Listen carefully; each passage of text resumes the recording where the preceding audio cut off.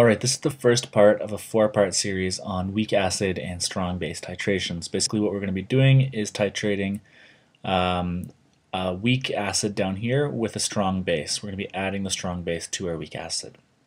So first of all, we want to find the pH before the experiment.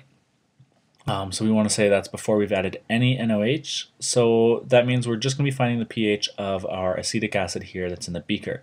So to do that, we know that it's an aqueous solution. So we have, in our beaker, we have our acetic acid, CH3COOH, and there's also going to be water. We'll have H2O. All right, and this is going to be coming, this is actually an equilibrium equation. So we'll be getting the conjugate base here, which is CH3COO minus, and it's going to be giving that extra hydrogen here to the water. So we'll have plus H3O positive.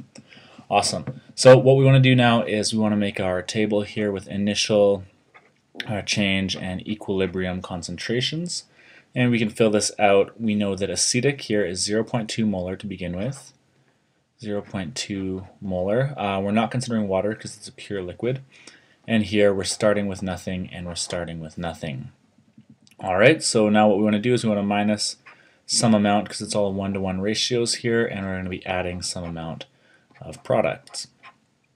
Okay, and so now for our equilibrium concentration, we know this is going to be 0.2 minus X molar. This will be X molar, and this will be X molar.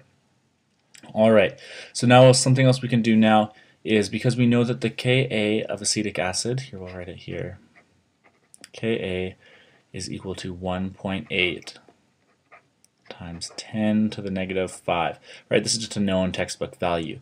And because this is several orders of magnitude smaller than our molarity here, we know that we can say that 0.2, here in this case, we can say that 0.2 minus X, like that, is more or less equal to 0.2. And so that's just fine. For our purposes, we can just make that assumption because the order of magnitude here is so much smaller.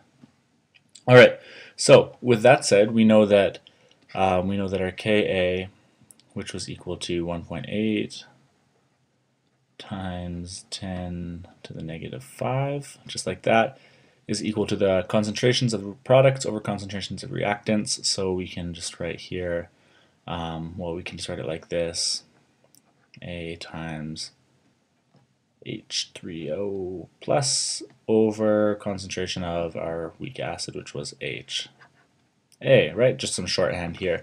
So long story short is we can say this will be X times X, which is X squared, over the concentration of our reactants, which here we said 0.2 minus X is pretty much 0.2, so that's good enough for us.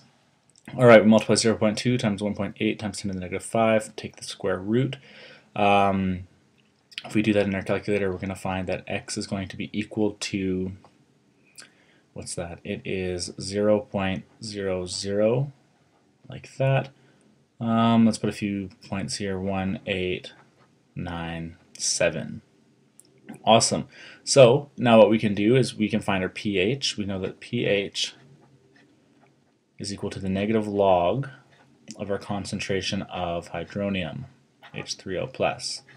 Right, so if we fill that in, we'll get the negative log of this value here, because X molar, right, this was X. I guess we could, yeah. We could put an M there for molar if we want. Anyways, we can plug this in as our concentration of H3O plus, so we'll have 0.001897. There we go, and we're going to find out when we do this, punch this in our calculator, and we're going to get the negative log of this value here is going to be about 2.72. And that's the pH of just our acetic acid in our beaker before we've added any NaOH. So we'll see you in the next video, and we'll find the pH before we reach the equivalence point.